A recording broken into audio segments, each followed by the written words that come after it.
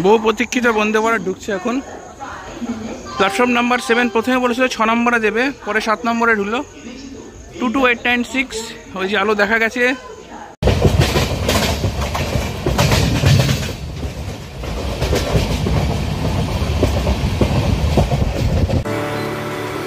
এই ব্লগ বানানোর 24 ঘন্টা আগেও আমি জানতাম না যে আমার জন্য একটা খুব বড় উপহার অপেক্ষা করছে আমার জীবনে।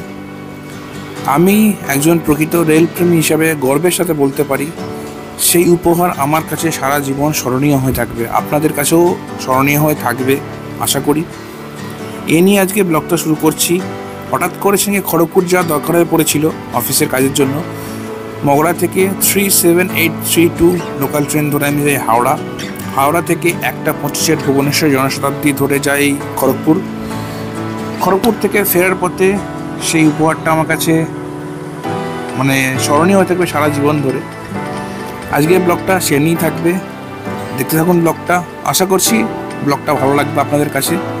হয়তো সেই ভিডিও আপনারা আগে অনেকবার দেখেছেন অনেকের চ্যানেলে, কিন্তু আমার চ্যানেলে প্রথমবার, তাই আমার কাছে এটা স্মরণীয় হয়ে থাকবে ব্লগটা।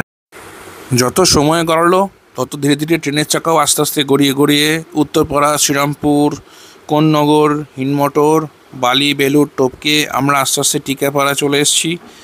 ট্রেন মোটামুটি আমাদের রাইট টাইমেই আছে। ট্রেন হাওড়াতে ঢোকার সঠিক টাইম হচ্ছে 12:40। আশা করছি রাইট টাইমেই ঢুকে যাবে, এখন অবধি রাইট টাইমই আছে। হাওড়াতে পৌঁছে কথা হচ্ছে।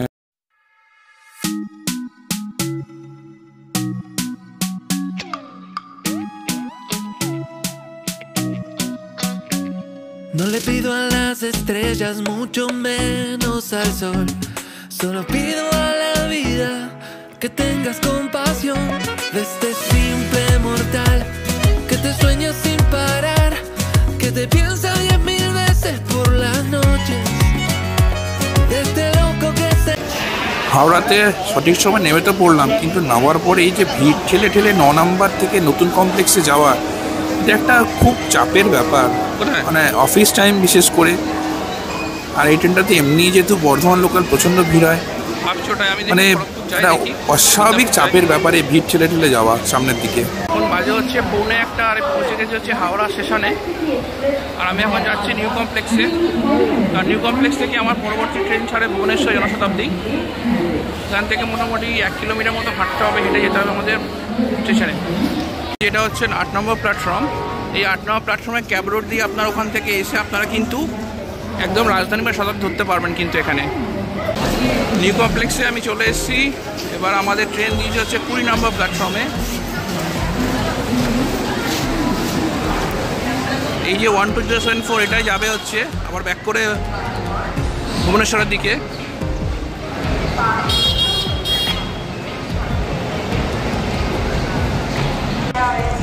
এই যে ট্রেন ঢুকছে এই প্ল্যাটফর্মেই আসছে। অ্যানাউন্সমেন্টও হচ্ছে এদিকে, ডিকাপলিং হচ্ছে এখানে। ডিকাপলিং করে ইঞ্জিনটাকে সামনে নিয়ে গিয়ে আবার পেছনের দিকে সামনে নিয়ে গিয়ে লাগাবে। ডিকাপলিং হচ্ছে এখানে।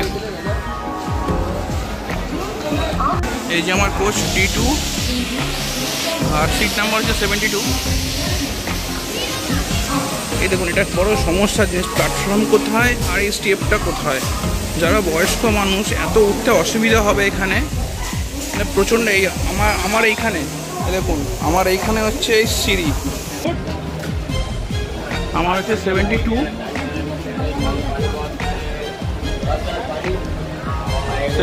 সামনের দিকে হয় মোস্ট প্রবলি।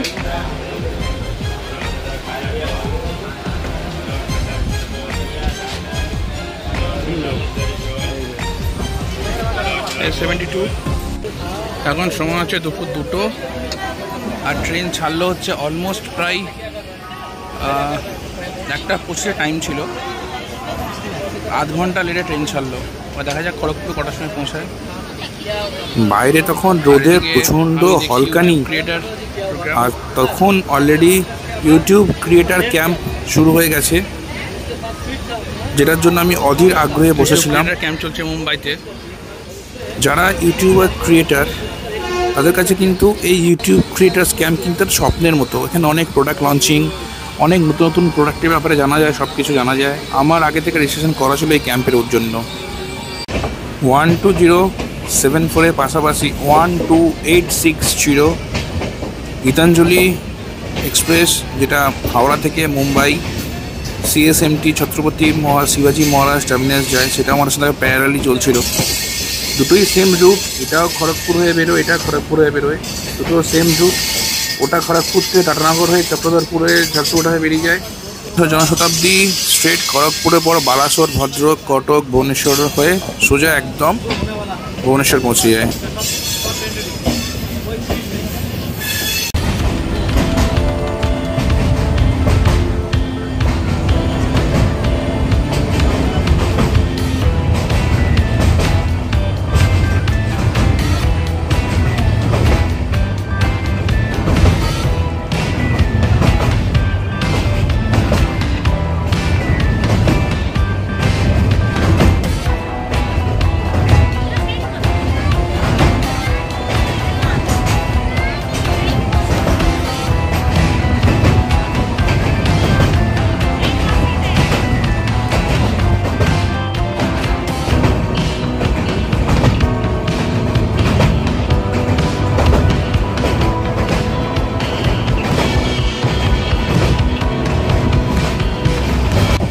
ক্রস করছে মেছেদা।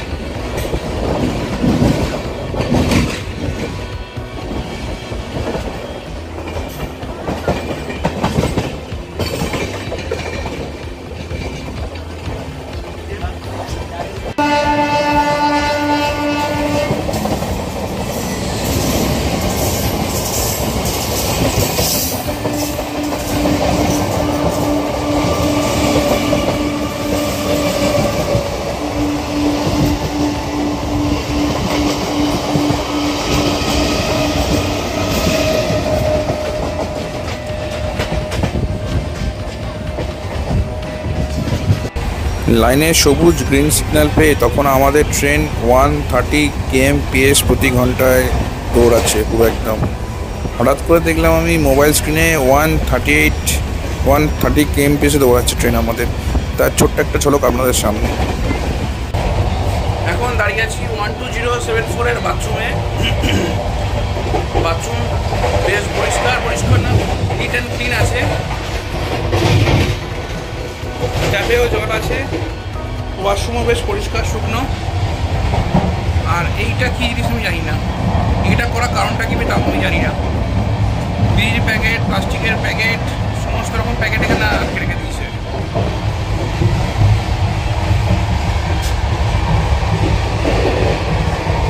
তবে ফ্লাশ কিন্তু কাজ করছে না।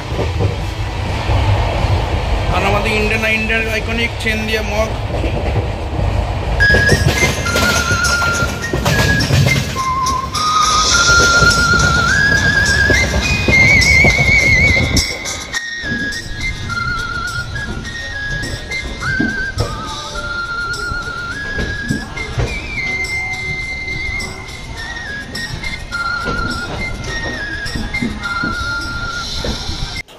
নির্ধারিত সময়ের থেকে ট্রেন কিন্তু আমাদের 1 ঘন্টা দেরিতে পৌঁছেছে। এখানে পৌঁছানোর সময় ছিল 3:10, 4:10 পৌঁছেছে। এখন খড়গপুর প্ল্যাটফর্মের পর যে আইআরসিটিসির যে কাউন্টার আছে আইআরসিটিসির, সেখান থেকে আমি ননভেজ মিল নিলাম 160 রুপিস। খাবারটা আসুক আপনাদের দেখাচ্ছি খাবারটা কীরকম। এটা হচ্ছে 160 রুপিসের থালি, 2টো রুটি, একটু ভাত, 2 piece chicken, Bundi raita, green salad, শসা, ডাল। আর খেয়ে দেখি এর টেস্ট কেমন, তারপর আমাদের কমেন্ট দেবো। মানে খাওয়া উচিত কি উচিত না, বা খেলে আপনাদের মানে টাকার প্রতি ভ্যালু ফর মানি কি নয়, এটা জানাবো খেয়ে আমি। লাঞ্চ করে বেরোলাম খড়গপুর স্টেশনে। আবার এখান থেকে টোটো বুক করলাম। টোটো করে আমার যেতে হবে, আমি যেখানে যাবো তালবাগিচা। তো লাঞ্চটা মোটামুটি ছিল, কারণ খুব একটা ভালো ছিল না। 160 টাকার ধরুন আর একটু খাবার ভালো হতে পারতো, বাট অ্যাজ এ পেট ভরানোর জন্য ঠিক আছে, ওকে ওয়ান টাইম। অ্যাকচুয়ালি আমি খড়গপুর যে পারপাসে এসেছিলাম এসকে গ্রুপের সঙ্গে দেখা করতে, উনি নেই, ওনার হঠাৎ করে শরীর খারাপ হয়ে গেছে, তো উনি নেই। তো বাধ্য হয়ে আমাকে এখন যেতে হচ্ছে বাড়ি। আমি যে পারপাসে এসেছিলাম সেই পারপাসটা সলভ হলো না, কিন্তু একটা লাভের লাভ হয়েছে, যেটা হচ্ছে আমার বহুদিনের শখ পূরণ হচ্ছে। এই যে পেছন দিকে যেটা আছে সেটা খড়গপুর থেকে বুক করেছি আমি, খড়গপুর থেকে হাওড়া, কারণ এই সময়তে কোনো সুপারফাস্ট ট্রেন নেই। আর আমি এখন খড়গপুর থেকে ট্রেন ধরিয়ে হাওড়া ঢুকবো হচ্ছে রাত্রি 3 ঘন্টা তো লাগবেই, মানে এখন অলরেডি 6টা বাজে, 9টা 9টা বেজে, তাহলে ওদিকে আমি আর বাড়ি ফিরতে পারবো না। তাই জন্য বন্ধ ভারতটা বুক করলাম, যেটা পুরী থেকে আসছিল, এখানে 6টা 40-এ ঢুকবে, হাওড়ায় 8:30 ঢুকে যাবে, 2 ঘন্টা অ্যাটলিস্ট চাপতে পারবো। প্রথম এক্সপিরিয়েন্স, সবাই চাপছে, আমিও চাপছি একটু বন্ধ ভারতে, সেই ব্লগ আমি দেখাবো। আর একটা অন্য প্ল্যান ছিল আমার, একটা খুব তাড়াতাড়ি সেই ব্লগ আসবে, রাঁচি বন্দে ভারত। তো স্টে টিউন। আমি খড়গপুর স্টেশনে চলে এসেছি। খড়গপুর একটা জিনিস দেখিয়ে দিই, এই যে দূরে আপনারা দেখতে পাচ্ছেন রেল নেস্ট বলে আছে, এটা কিন্তু খড়গপুরের থাকার জায়গা স্টেশনের ওপরে, কিন্তু আপনারা থাকতে চাইলে থাকতে পারেন কিন্তু এখানে।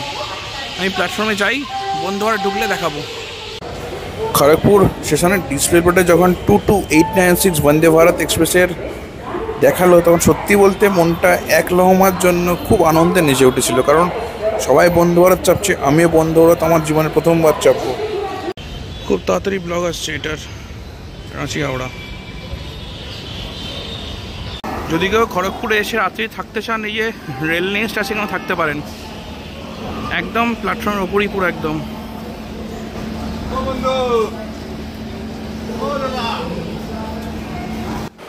এই যে পেছন থেকে ডাকটা শুনলেন না, ও দাদা, ওটা একটা সাবস্ক্রাইবারের ডাক ছিল আমার কাছে, এটা বড় প্রাপ্তি ছিল। বহু প্রতীক্ষিত বন্দে ভারত ঢুকছে এখন। প্ল্যাটফর্ম নাম্বার 7, প্রথমে বলেছিল 6 নম্বরে দেবে, পরে 7 নম্বরে ঢুকলো। 22896, ওই যে আলো দেখা গেছে। আমার বহু প্রতীক্ষিত বন্দে ভারত জার্নি এতদিন পরে সফল হয়েছে চাপতে। আমার হচ্ছে C1235।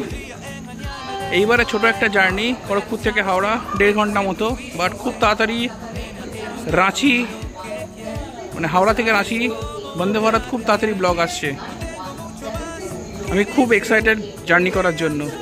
আমি জানি না কতটা আপনারা এক্সাইটেড, বাট আমি খুব এক্সাইটেড বন্দে ভারত জার্নি করার জন্য। বহু প্রতীক্ষিত এই জার্নি আমার কাছে, হয়তো 2 ঘন্টা, বাট স্টিল তবু একটা কমফর্ট ফিল করতে পারবো। আমি এতবার এত রকম ট্রেনে চেপেছি, সেমি বুলেট ট্রেনে প্রথমবার আমার কাছে। ক্রমে বলতে ভুলে গেছিলাম, ওই যে ও দাদার ব্যাপারটা, সেদিন আমাকে খড়গপুর সাবওয়েতে চঞ্চল সাহা বলে ভদ্র একজন ডেকেছিলেন, ওনারই ডাক ছিল সেটা, উনি আমাকে চিনতে পেরেছিলেন। এবং সবথেকে বড় কথা, একই দিনে 2টো সারপ্রাইজ, বন্দে ভারত প্লাস একটা সাবস্ক্রাইবারের সঙ্গে দেখা, আমার জীবনের স্মরণীয় দিন হয়ে থাকবে আমার ব্লগ চ্যানেলের জন্য।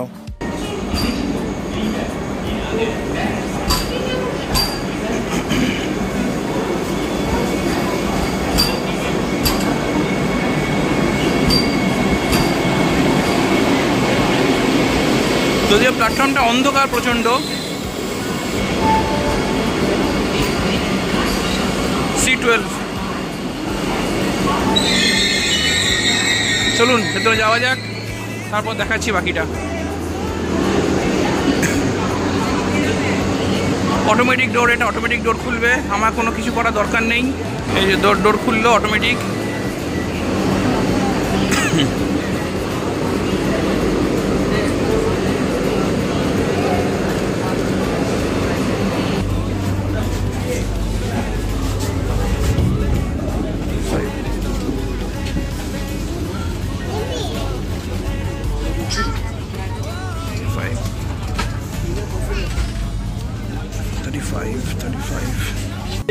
যেহেতু আমি এই ট্রেনে বোর্ড করেছিলাম খড়গপুর থেকে, এবং আমি বুক করেছিলাম কারেন্ট রিজার্ভেশন, 91টা সিট খালি ছিল তাই, এবং আমি চুজ করেছিলাম হচ্ছে নো ফুড অপশন, তাই আমার ভাড়া পড়েছিল with GST 483 rupees from Kharagpur two Howrah.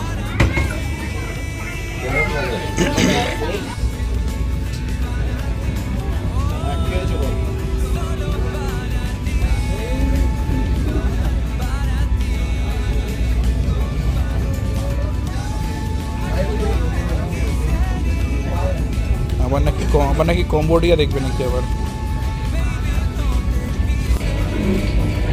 এখনই বাইরে ক্রস করছে পাঁশকুড়া জাংশন, যদিও এখন গেট লকড পুরো। আর এই যে হট বাফার কেস, আর এখানে সমস্ত খাবার রেডি চলছে এখানে পুরো।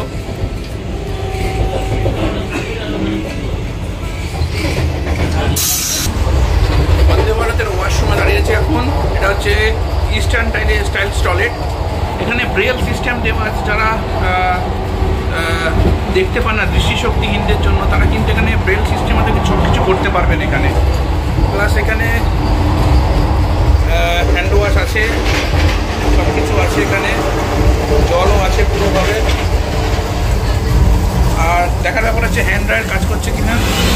হ্যান্ড ড্রায়ারও খুব ভালোভাবে কাজ করছে।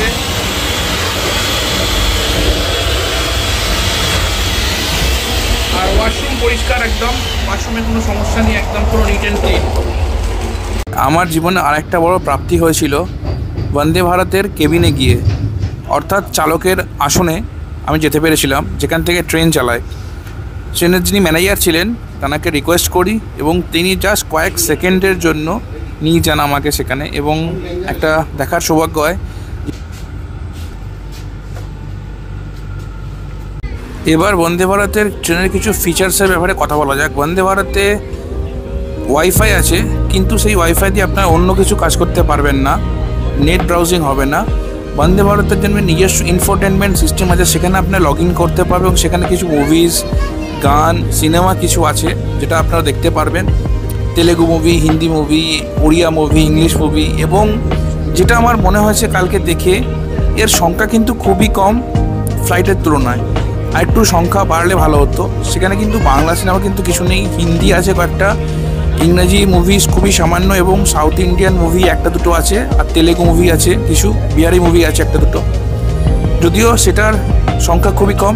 আর ট্রেন ইনফরমেশন ব্যাপারে এই যে দেওয়া আছে, নেক্সট স্টেশন হাওড়া, কত স্পিড, কত কিলোমিটার কভার করছে, কত স্টেশন, মানে কত দূরত্বে আমাদের পরবর্তী স্টেশন আছে, সেটা এখান থেকে এই অ্যাপসের মাধ্যমে আপনারা দেখতে পাবেন। যদিও এই অপশানটা আমি ইউজ করিনি, মিলস, ক্লিনলেস, এখান থেকে দেখুন আপনার অপশান আছে কোচ নাম্বার, সিট নাম্বার বুক করলে, নাম বুক করলে এখান থেকে খাবার অর্ডারও করা যায়। এখান থেকে অনবোর্ড যে ক্যাটারিং আছে সেটা সার্ভিস পাওয়া যায়। যেহেতু আমি নো ফুড অপশান চুজ করি, তাই এটা চুজ করে নিই। আমি যখন নেক্সট টাইম বন্দে ভারতে বোর্ড করবো, এই অপশানটা আমি ইউজ করে আপনার দেখিয়ে দেবো সবাইকে।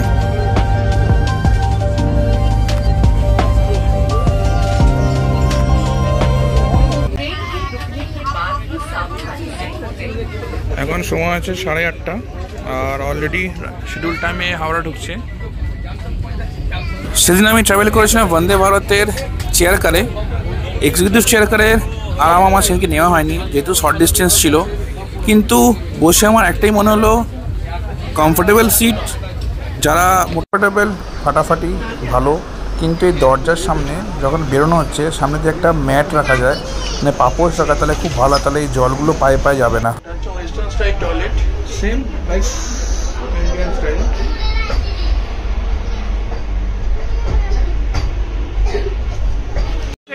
একদম জাস্ট 2 মিনিট দেরিতে ঢুকলো হচ্ছে বন্দে ভারত হাওড়াতে। এখন বাজে হচ্ছে 8:40, আর আমার ট্রেন হচ্ছে 8:45-এ। দেখি পাওয়া যায় কিনা। I've been dreaming about a day when things are easier.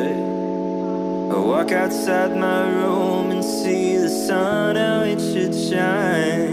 Wish I knew if all the gloom and gray were real today, or if it's just the clouds inside my mind.